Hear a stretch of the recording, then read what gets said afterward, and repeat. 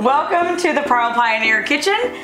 Today we're going to be making an elk citrus salad. So we're coming out of winter, we're moving into spring, and we still have wild game meat in our freezer. So what we like to do is we like to come up with some fresh recipes that kind of represent the season. We're going to move out of the comfort recipes of the fall and the winter and moving into the fresh recipes for the spring. So this elk citrus salad has elk meat, coleslaw, mandarin oranges, edamame, almonds, sesame seeds, some soy sauce or coconut aminos, whichever you prefer, some honey, some rice vinegar, and we're going to combine all of this into a fresh spring salad. So the first thing we're going to do is we're going to brown our elk meat. So what you're going to do is you're going to add about a tablespoon of olive oil to an already preheated skillet over medium-high heat, and then we're going to add in our fresh elk meat and get that browning. So we want to add fat to our skillet when we're cooking with elk meat or venison, because obviously it's a leaner meat, and so you want a fat added. You can use olive oil, you can use any cooking oil essentially that you prefer, but we want to make sure we have some fat in there in the skillet to cook with the elk meat. So while Mike has the elk meat browning over in the skillet, we're going to crumble up the ramen, add it to a baking sheet, add the almonds, and we're going to toast in the oven for like 5 minutes.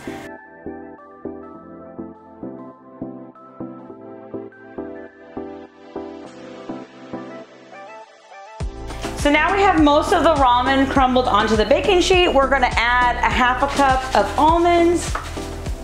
We're going to want to get the almonds and the ramen all spread out onto a single layer on our baking sheet.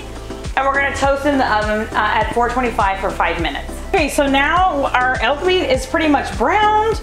We want it kind of broken up into smaller pieces, but not too small, because we want to be able to really kind of enjoy those chunks of that elk meat in the salad. So we're going to turn the heat off. We're going to remove it from heat. There's no need to drain any grease because there is typically not that much. And we're going to set it aside and let it cool while we prepare the rest of the salad. So we're going to toast the ramen and the almonds for 5 minutes. Set the timer for 5 minutes.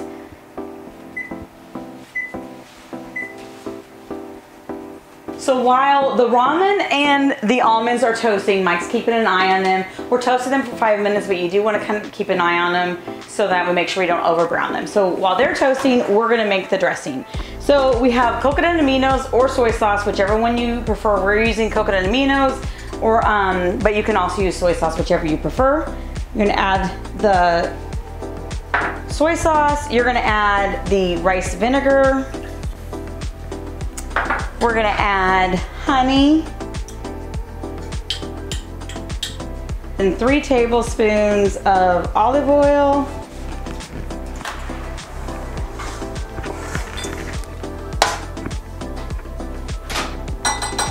And then we're going to give it a good whisk. So once the ingredients are all in your bowl,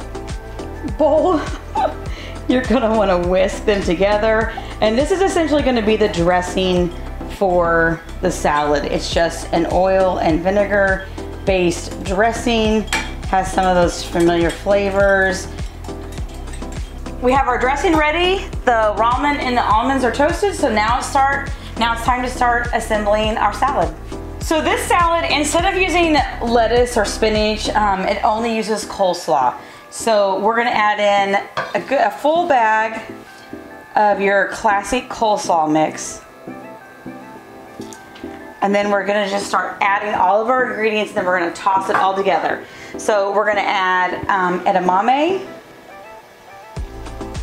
There you go, sir. We're gonna add some additional shredded carrots. We're gonna add 4 chopped green onions with both the green and the white. We're gonna add our cooked venison into the salad bowl.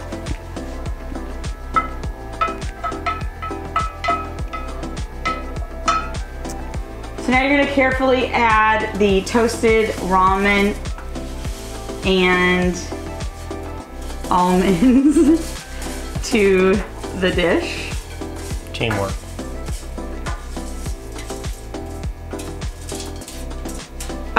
Next, we're gonna add a little bit of sesame seeds. We're gonna add pepper, cracked black pepper. We're gonna add some salt. We're gonna add our dressing and then we're gonna get it all tossed together.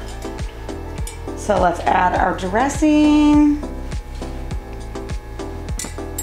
Now let's give it a big toss. There you go, sir. Okay, so now that everything's in the bowl, we're gonna toss all the ingredients together to make sure it's all mixed. It's all combined thoroughly. We got a lot of that dressing. Make sure that dressing is covered on everything. So continue tossing, it looks really good. So one thing I like about this elk citrus salad is we're gonna add the mandarin oranges at the very end, but I like that it has the freshness of the acidic in the oil and vinegar dressing. It has the citrus, acidic of the citrus of the oranges, and that combines really well with any type of wild game meat, especially like ground elk or ground venison. It just pairs really well with those natural earthy tones of your ground elk. So now that it's all mixed together, the last step is to add the mandarin oranges to the top of the salad. You're gonna wanna just kind of spread those out. Well, it looks like a fruit salad. Yummy, yummy. And then wiggles. Okay, so now our salad is ready to be served. So this salad is great for, like I said, it's great for spring, it's great for summer. If you're going to a potluck, a barbecue, this is a great side dish to have. It's a great way to use your wild game meat in the spring and the summertime. It's just a really light and refreshing salad.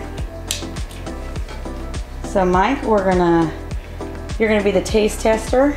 Nice. All right, so let's give her a taste test. Get some elk meat, get all those flavors in there.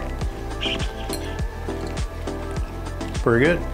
I really like the crunch of the coleslaw with the crunch of the noodles.